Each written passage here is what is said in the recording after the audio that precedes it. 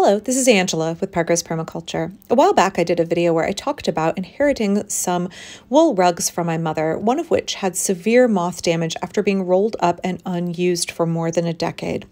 I want to be clear here as I am repairing this rug in today's video. This is not the quote proper way to repair a rug, but it is the only way I was able to salvage it. This rug had what I would call catastrophic moth damage in 3 places, and I'll get more into why I chose this method of repair in just a moment. Life has been so hectic and busy, I have not had time to sit down and work on things like mending, but we happened to have an ice storm over the Christmas holidays, and that gave me a chunk of about 3 hours to sit down one afternoon and get this rug fixed.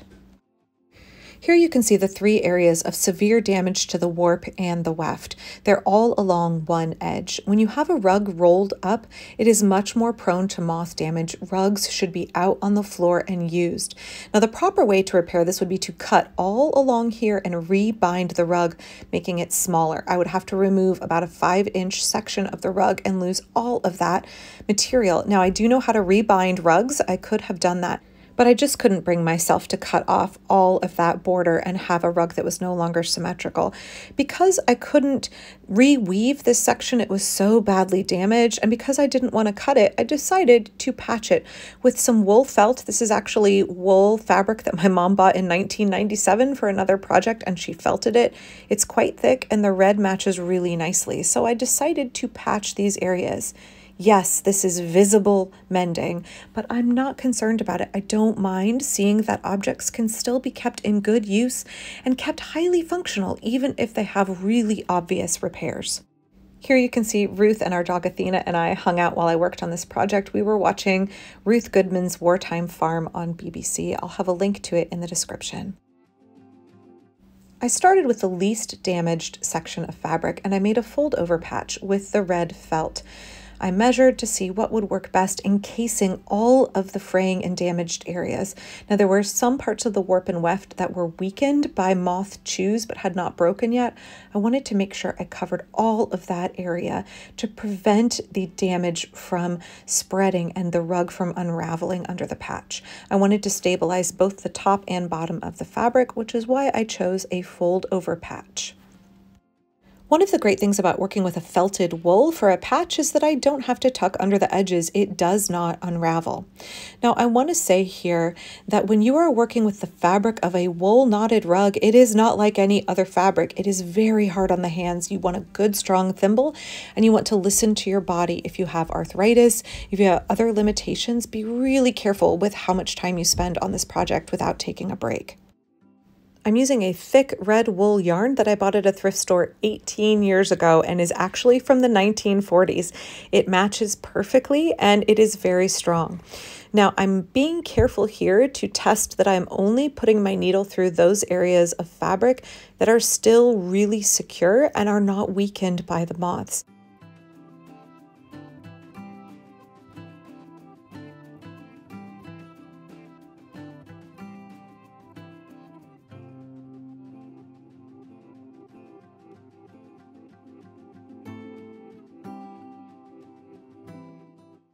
I'm making sure to put pretty big knots in the end of my yarn because when you're sewing through a rug, it has a lot more room for knots to pop through the warp, especially in those areas that are damaged. So I want to be careful that my knot's not going to slip through. Now I'm using that combination of back stitches and running back stitches. I don't really have a method to my madness here. This is not the authentic way to repair this rug, but again, I didn't want to cut off that whole border and rebind it. I'll also say that I priced out taking this to a rug shop to have them reweave it, and the cost of fixing the damaged areas, either by attempting to reweave it, which I don't think would have been successful, or cutting off and rebinding, was more than the rug was worth. So I opted for the frugal, visible option I could do myself at home.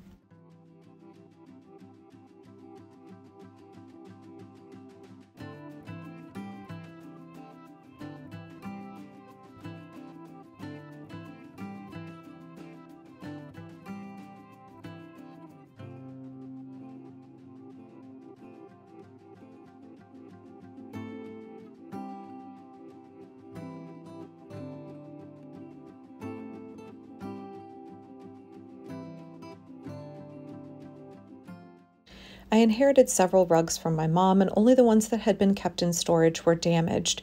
Rugs are meant to be used. I know I talked about this in a previous video, but don't stash those heirlooms away in a cupboard or a box. Use them and enjoy them. I'm glad to have my mom's rugs out on my floor in my home where our family can use them and think of her and remember her fondly. First patch done, and on to the second. You can see this area has more severe damage. There are parts of the warp and weft that are completely gone and holes that are in the fabric. So I need to stabilize this area before I put my wool patch on.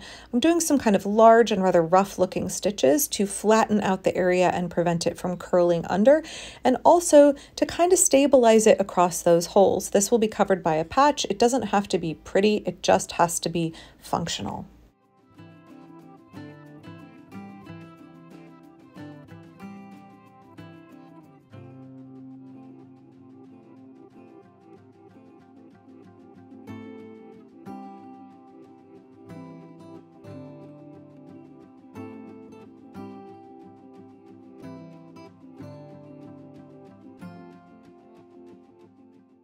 Here you can see the more coarse warp fibers and where they've been chewed on the end. You can also see all of the little knots that make up the design of the rug.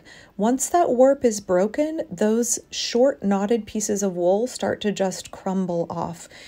The individual knots will slide right off the warp and make an ever-growing hole unless you stabilize and patch the area.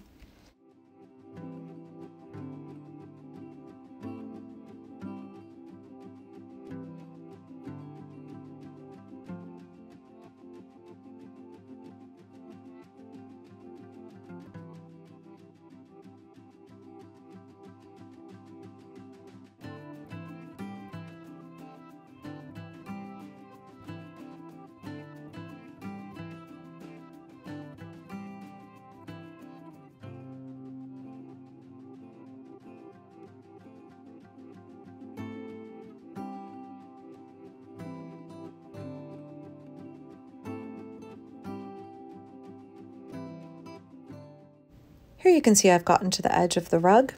Now, yes, it's a snow day, so I am wearing my pajamas, or rather I should say an ice day. We didn't get any snow, just horrible ice pellets. I'm going to come back along the other side here and continue to stabilize this before I add my patch.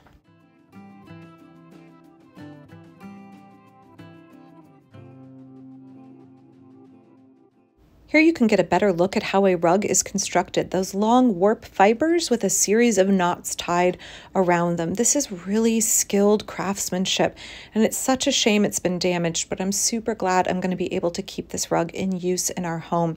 All of these little bits that keep coming off are all of the knots that create the design. So I want to reduce how much loss there is going to be and use those patches to cover the hole so we can still use the rug on the floor in our house.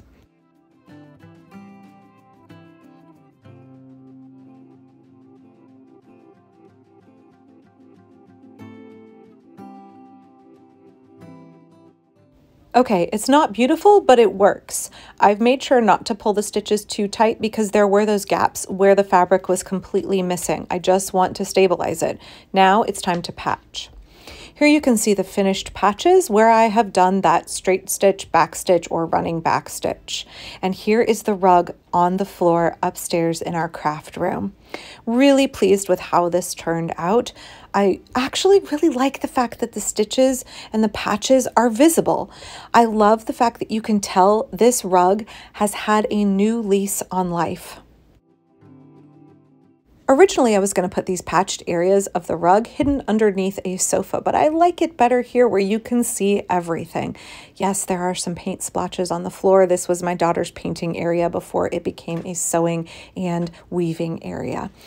Now, I really am pleased with how this project turned out. I love that a rug that otherwise would have gone in the scrap bin because it was not financially feasible to repair it has a whole other life to give, and it will be enjoyed for many, many more years. The patches on it are something that will remind me that the objects we love and cherish should not be stored away in a box. They should be out and used and enjoyed. I hope you enjoyed this video, and I hope you will click like and subscribe. Thank you so much for watching, and thank you to my new patrons this month. I know I've been absent a little bit, and I really appreciate the fact that folks continue to support this channel, even when our family is going through a really difficult time and I can't quite post as often. I'll be back really soon. Thanks.